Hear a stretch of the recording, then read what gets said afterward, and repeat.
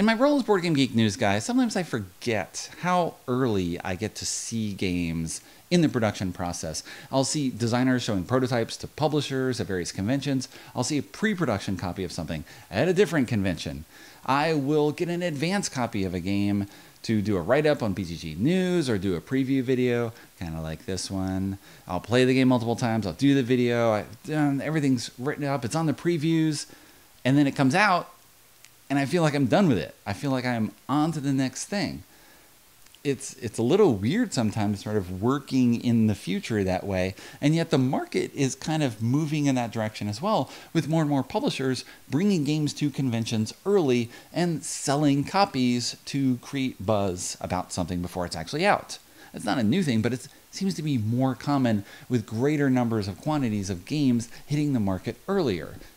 So I'm here talking about Reef, a design by Emerson Matsuuchi and Next Move Games that Next Move brought to Origins 2018 in June, sold several hundred copies. They brought it to Gen Con in early August, sold copies, and now the game is actually hitting the retail market at the end of September 2018. So this game has been seeded throughout multiple conventions and then travels around. Other people get their hands on it. People get to try it out early. And now it actually is available to most people who may or may not know anything about the game. They'll see the box, they'll flip it over, they'll get the 1, 2, 3 short overview of how the game works, and they'll be like, oh, okay, I heard so-and-so talk about this game. Maybe I will pick up this game too. So now, just in case you know nothing about Reef, I will tell you about it as well. Here are the components in Reef. As is befitting the name, we have 4 types of coral with which we will build reefs on our individual player boards. So each player gets a board. You start by placing 1 piece of coral of each color on those boards, and you will be building up structures to score points.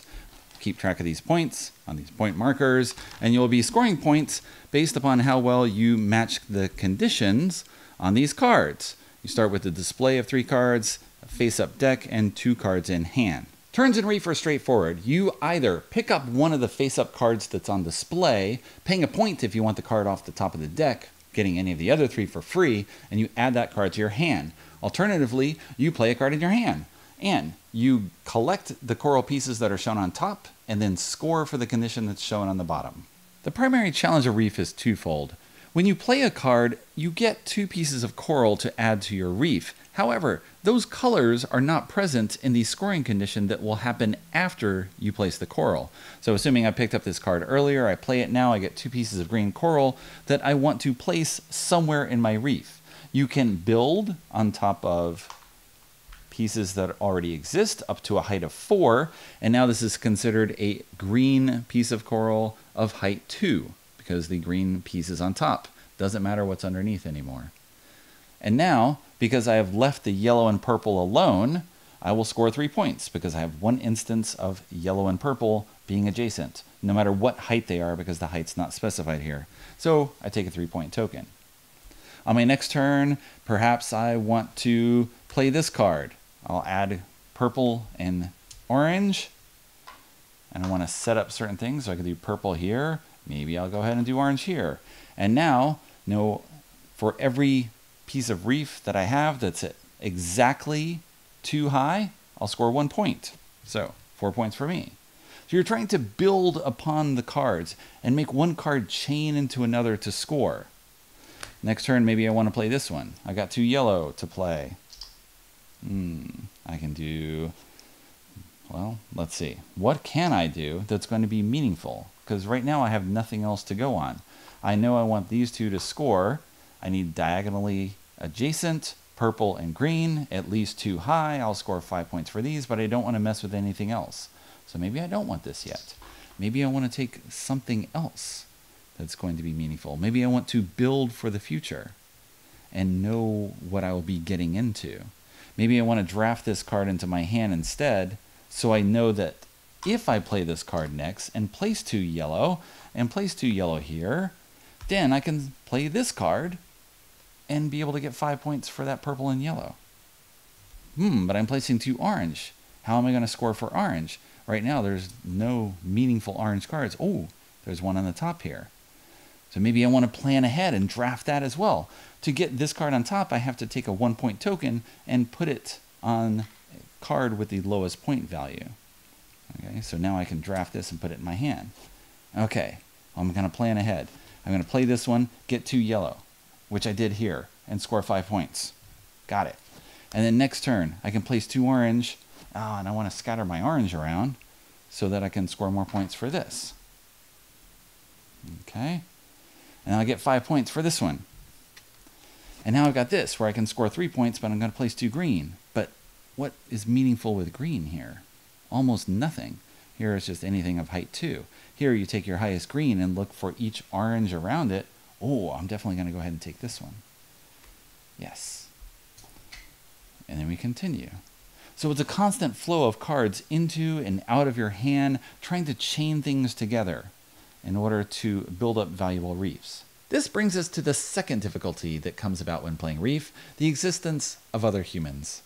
Once you pick up a card, no one can stop you from playing that card, taking the coral, adding the coral to the board, and scoring it in whatever manner you like. You have your own board and no one can mess with that. However, maybe you will not be able to get that card. Other people are going to see what you're building on your board, and if they are paying attention to you, which happens mostly in a 2-player game, they can definitely stop you. When I look at the cards here, I have my 2 cards in hand and I see the display. I'm looking ahead to see what I can combo together with what I already have in hand. I've got this green one that's going to score for the orange around here. This one can score for orange and give me more green. And I look ahead, oh, yellow next to each other, which could give me more orange. That's cool.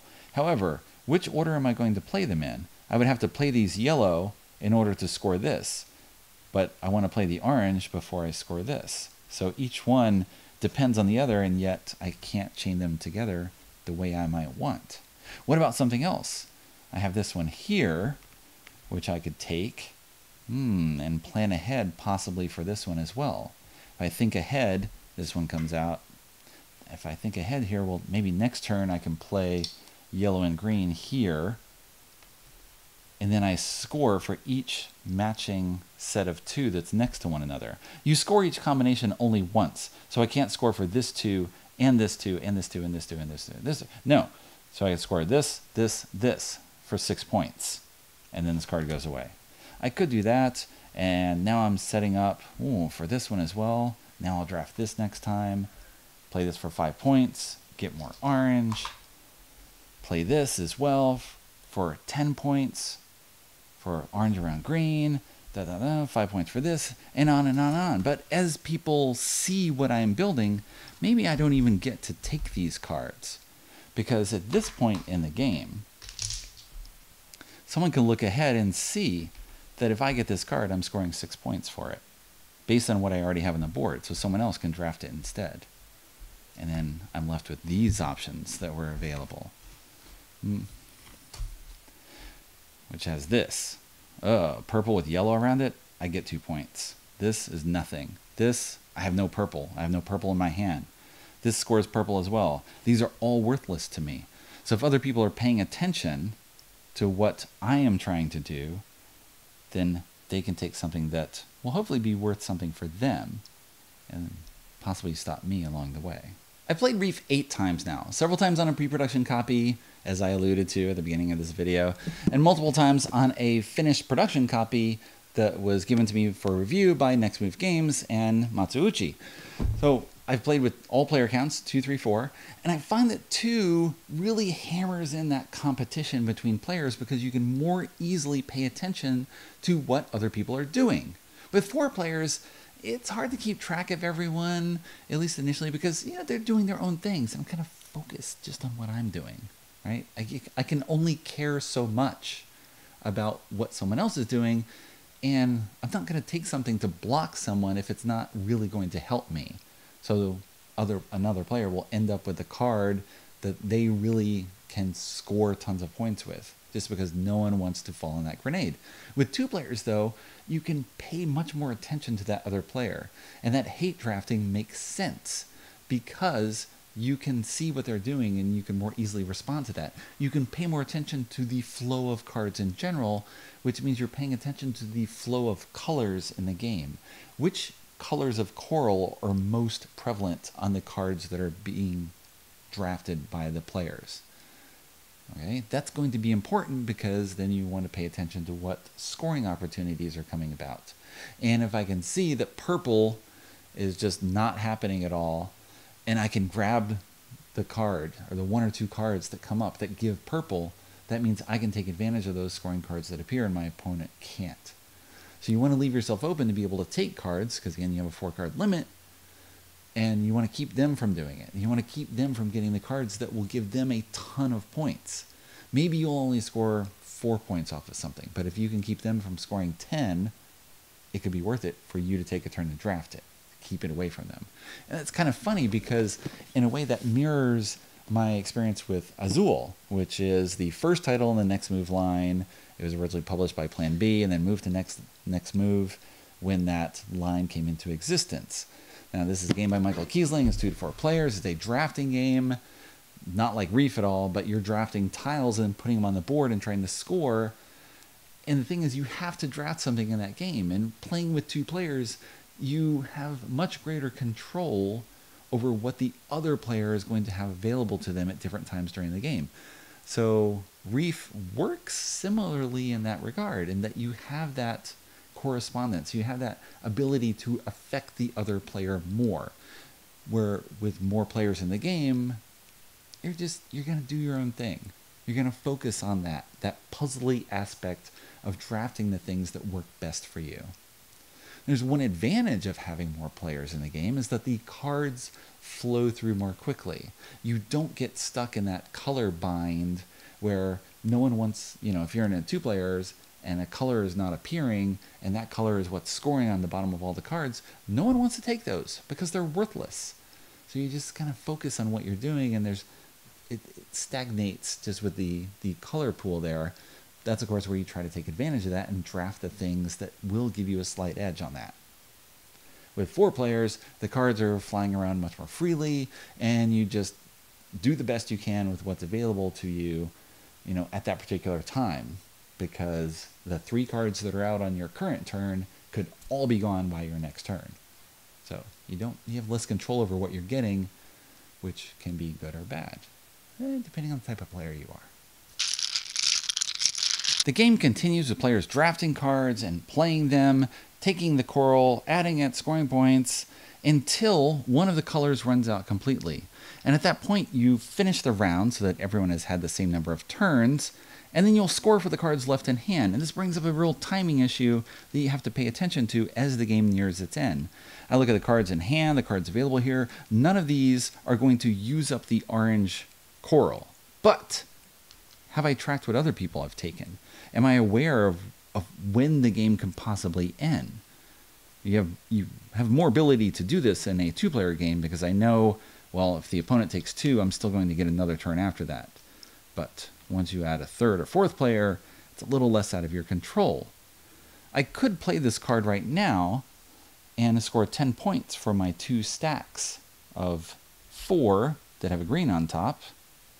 Place this on the board, and then hopefully I can score I can draft this next time. But if someone ends the game, I'm left only with this card in hand, and I'll get 6 points. If I draft this ahead of time, before placing this, now I'll have this card in hand, and hopefully I can put together these multiple turns where I'll play this, do this, score this, get more green, build up towards another square. Oh, maybe I want to draft this one as well, because if I can place 3 more green on the board, then I can score this twice for 12 points. Or is the game going to end? Would it make more sense to draft this instead, so I can at least score 4 points for my already existing green L shape? Those are the choices as you're rushing towards the end of the game. And there's an overview of Reef, which continues the design aesthetic of Azul, both in terms of gameplay and components. That's not by accident, mind you. I mean, both games are for 2 to 4 players. They're lightly themed, fairly abstract games. You wouldn't have to build reefs for Reef to make sense. It could be anything. It could be called piles. It could be buildings.